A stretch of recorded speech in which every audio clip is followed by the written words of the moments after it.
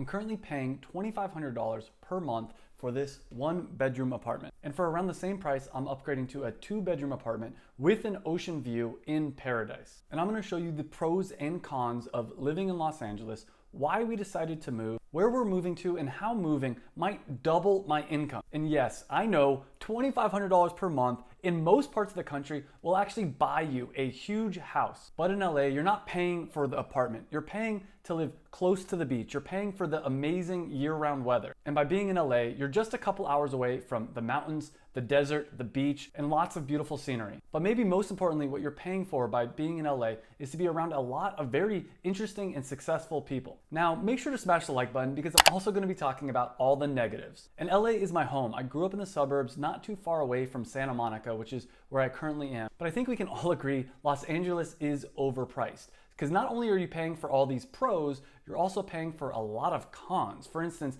where I currently live, there is a ton of homeless people. And I want to be clear, I'm not the victim, they are the victim. This is a terrible situation, but it's crazy to be spending this much money and to have people out on the streets yelling, but that is a very real negative. And I'll talk about a story later. At times, it doesn't feel safe here. There's also things that people complain about, like the smog, the fires, the crazy amount of traffic, and all the taxes that you have to pay. And again, not only do you have to pay a lot more in income tax, just living in LA, specifically in Santa Monica, everything is more expensive. Now, to be honest, some of these cons I think are overblown. I hear a lot of people complaining about things that I really don't think are that big of a deal. I'll talk about which of these cons are actually as big of a deal as people say and which ones are kind of overblown later in this video. But one thing I want to explain before I go any further is a lot of people think paying rent is just a waste of money. You're just throwing money away. And I completely disagree because yes, for $2,500 a month, you can actually buy a piece of property in the rest of the country. But the one thing that I think so many people forget about is that, in my opinion, paying rent is an investment. It's just an investment in yourself. For instance, by living in Santa Monica, where it's extremely expensive to live, I'm surrounding myself with other people that can afford to pay rent here, which means they're probably, at least financially, pretty successful. And one thing I like to keep in mind is you are the average of the 5 people you spend the most time with. So if you're spending time around other people that are successful in the fields that you're successful in, it's gonna lead to more and more success. And I will say, since moving to Santa Monica, I probably 10x the amount of money I make per year. And I have to say the number one reason why is because I've surrounded myself with so many successful e-commerce entrepreneurs. And the truth is, I don't even think I would have started my e-commerce business, or even if I would have started it, it wouldn't have been nearly as successful if I wasn't moving here. It's because of the people I met while living here that I was able to start my company, and they gave me a lot of answers, and they also helped me to grow my company, because when I would have problems, I would go to them and they'd help find solutions for me. But the craziest thing about all this is, I actually got my first apartment in Santa Monica completely for free. And I'm gonna talk about how I did that in next week's video. So make sure to subscribe because this is a crazy hack that everyone should know about. And I've personally traveled and lived in a lot of different cities, a lot of different even countries. I've lived in Chicago, Miami, Las Vegas, LA. I've lived all over South America. I've traveled to Europe and Asia and Australia and pretty much all over the place. And I have to say, over these last 8, 9, 10 years of traveling, Los Angeles has been my dream location, and as I said, it was where I was born and raised, which brings up another important point. A lot of the people talking about moving out of California, moving out of LA, it's because they grew up in somewhere else, maybe family is somewhere else for them. And this is something that's extremely important that not enough people talk about. Part of the reason, even though I'm going to be leaving LA, I probably eventually will come back, is because my family lives here. And this is something that I think my generation, and even I, really underestimated for a long time.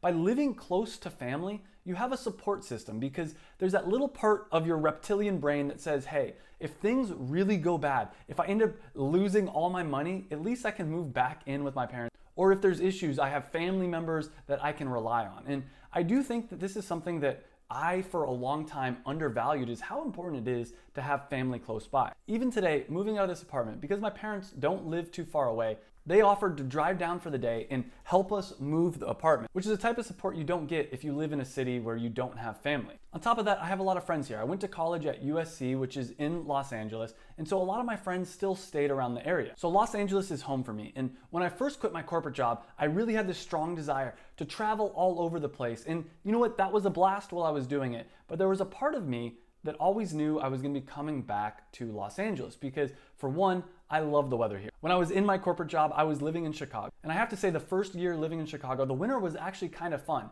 It was a fun novelty. But by my second winter in Chicago, it was terrible. And I think it's crazy because so many people in Chicago would complain about how terrible the winter is, but yet they never thought, hey, maybe we should go somewhere that it's a little bit warmer. And that is something about Los Angeles that's actually, I think, really important psychologically, is it's really hard to be depressed in Los Angeles. Let me explain here. If I'm having a terrible day, if I'm feeling really down, if I go outside and it's a beautiful blue sky day, 70 degrees outside, it's really easy for me to realize, oh, you know what? Maybe these problems that I'm having aren't that big of a deal. But when I was living in Chicago and I was having a bad day, I was having negative thoughts, I'd go outside and it was freezing, it was uncomfortable, it was gray skies. It would lead to me going down this negative thought loop, this negative spiral, and I ended up having really bad depression while I was living in Chicago. And I think part of that is this whole seasonal affective depression disorder. And there are very clear studies linking vitamin D and sunshine with better moods. And the thing that people forget is when you're in a better mood, you have more energy, you have more serotonin and dopamine flowing, and you're gonna be more productive. So for me, living in Los Angeles led to me being a lot more productive. Now I am gonna get into all the reasons why we're moving, all the cons in depth in just a minute, but there's two other things I wanna talk about. One, for me, happiness is being able to spend time at the beach. When I'm at the beach, I'm able to relax, and a lot of times it leads to more creativity, it leads to some of my biggest insights. And the thing is, you can't really put a dollar value on one big insight.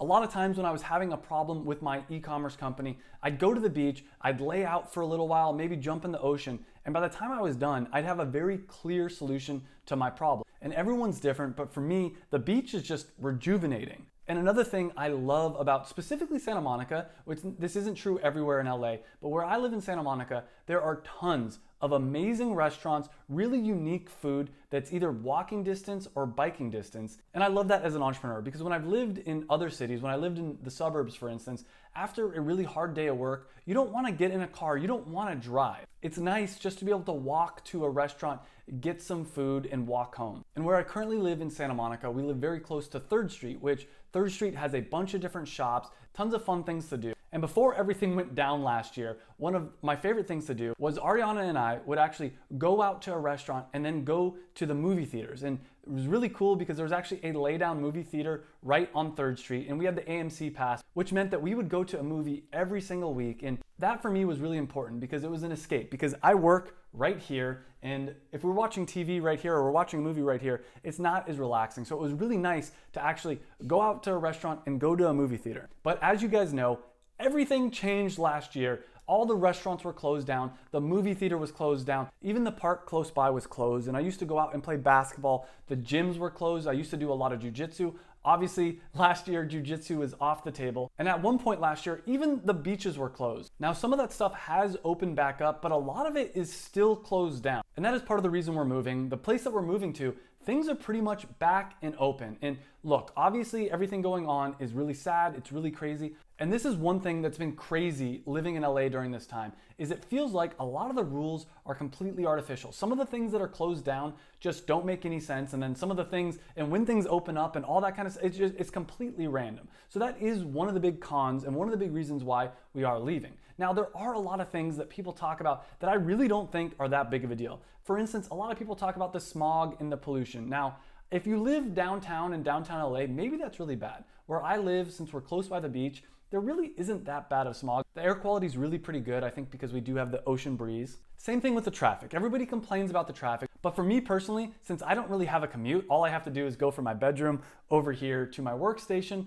I don't really have to deal with that, and that really doesn't bother me. But I will say it's a little bit frustrating. If there's something really unique or interesting going on the other side of LA or even in Hollywood during a weekday, chances are I'm not gonna go, because what should normally be a 20-minute drive will end up being an hour to hour 30 drive. But that's one of those things about living in LA that you just know during the weekdays, you don't really wanna drive that far, and there's usually something fun that I can find to do on the west side over here. I also see a lot of people complaining about the fires, and again, since I grew up in the suburbs of LA, this one doesn't bother me that much. I think this is completely overblown, to be honest with you. I do think if you have property or real estate in a more rural part of California, maybe that's a bigger deal. Since I'm in the middle of the city, the chance of a fire really affecting me isn't that likely. And I do have to say, growing up, we would have fires occasionally. Nothing ever got close to my house, and the smoke would be pretty bad. But growing up, it was actually kind of a cool thing. We didn't have snow days growing up. What we would have is smoke days. And if the smoke got really bad, they basically would cancel school. So for me personally, when there's a fire, there's something kind of comforting about that smell. Obviously, I know that's a terrible thing to say out loud because there's so much destruction and everything happening, but really the point I'm trying to make is the fires have nothing to do with why I moved, and I don't think it has too much to do with why most people move, but it's really cool apocalyptic B-roll to show as a reason why Los Angeles and California is falling apart. Now, I will talk about some real negatives about Los Angeles and California in just a second, but the last thing that I hear people talk about so much that I think is completely overblown is the people. Very often you'll hear people in these type of videos talking about how the people are so fake and it's so hard to meet good people here and all that kind of stuff. And look, I do think there's some truth to that. If you're going to Hollywood and you're trying to meet people at a club, you're gonna meet a lot of fake people. That's just the way it is. But I have to say, I've met some of my best friends in Los Angeles, and you just have to know where to go and where to find people. For instance, I've met a lot of my friends through entrepreneur meetup groups. Obviously, you're gonna find more interesting and less fake people at an entrepreneur meetup group than you would at a fancy Hollywood club. But now let's talk about the real problems with Los Angeles and California and a lot of the reasons why I'm actually moving. So one of the first ones that so many people talk about and I think is a real issue, and I don't know what the solution is the crazy homelessness problem. And look, again, I'm not the victim here. The people that are homeless are 100% the victim, but it's a real problem. I don't know what the solution is, but I do have to say that there's something about paying $2,500 a month in rent and living right next to a bunch of people that oftentimes are not mentally stable, but I do have to say at times it feels unsafe.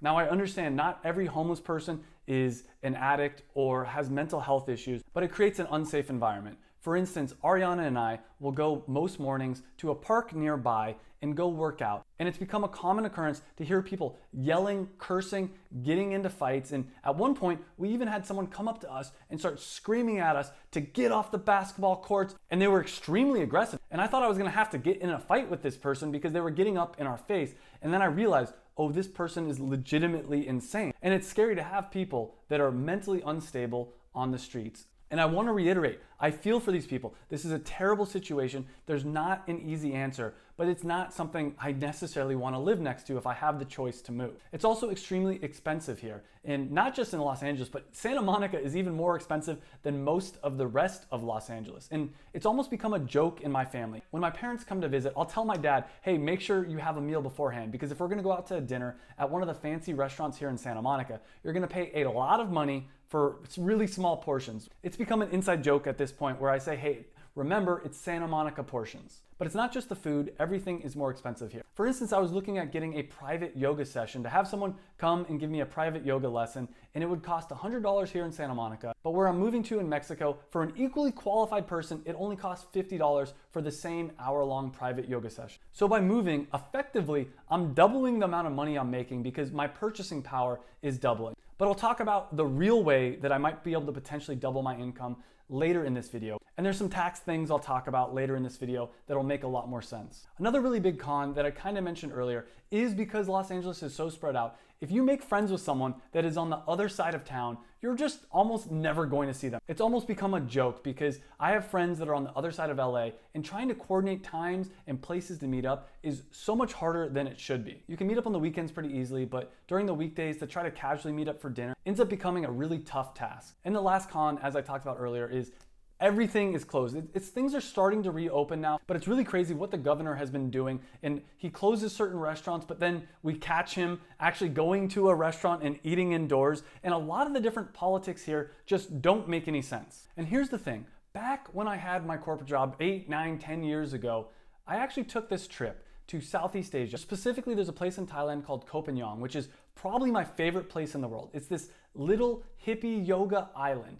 And while I was traveling around this island, I met someone that said that they had moved there, that they were a digital nomad. And that was one of the first things that inspired me to want to quit my job so I could have the kind of freedom that this guy had. And when I first quit my job, I did a ton of traveling. I was trying to grow my business At the same time, I was traveling. I spent a lot of time in Asia. I spent a lot of time in South America. I spent a few months in Peru, Ecuador, lived in Colombia for 3 months, lived in Brazil for 3 months, lived in Argentina for 3 months. And I was doing all this traveling while at the same time trying to grow my e-commerce company. And I was struggling because the truth is as alluring as the whole digital nomad thing is, it's very hard to travel and try to enjoy life while at the same time trying to grow an e-commerce company. Now, what I've realized is once you've grown a company and it's established and you can start creating that passive income, you can start doing a lot of traveling, you start getting a lot of freedom. But for me personally, I had to move and pick a location and stay there and actually grow some roots. And because I moved to Santa Monica, I was able to start getting a really good friend base. I was able to start getting in a routine. And for me, that's what led to a lot of my success. And this is one of the biggest productivity hacks I have, is to find a spot, get in a routine. That way you don't have to spend time thinking about, hey, who are my friends? What gym should I go to? Where should I buy my food? What restaurant should I go to? You can spend a lot of your brain power focused on your business. But for me, things have changed recently. I ended up growing and selling a majority stake in my e-commerce business. And this has led to me feeling the most free I've felt in a very long time. And because I have this freedom, it's re-sparked in me this desire to travel and to move around the world, because I'm extremely lucky that all I need is a laptop and a camera, and I can work from wherever I want in the world. And this is one of the biggest reasons why I think everyone should start their own online business, because if you have your own online business, you're your own boss, you can work from wherever in the world you want to work from. And even though I've had this freedom to be able to work from wherever I want over the last 8 years, but it wasn't until recently that I grew my business that now I feel like I'm successful enough that I can go back to traveling. So we're moving out today, and I'm gonna be going down, spending the next 6 weeks in Mexico.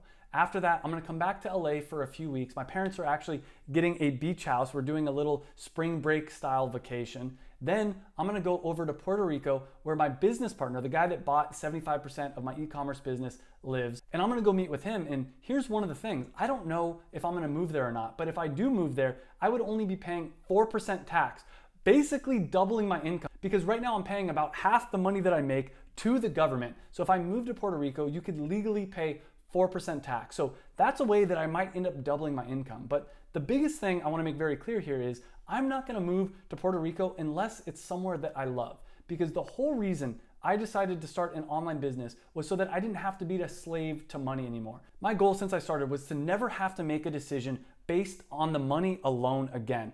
And if I end up moving to Puerto Rico just for the money and I really don't enjoy it, well then I'm still a slave to the money. So we're gonna go spend a week or two in Puerto Rico, see if we like it. But then after that, what I'm gonna do is finally go spend a few months in Southeast Asia. The plan currently is to go to Bali for a few months starting in May. And it's pretty amazing because in some ways I've gone full circle. When I first had my corporate job, I remember meeting this guy that lived in Southeast Asia and thinking, wow, this is what I want.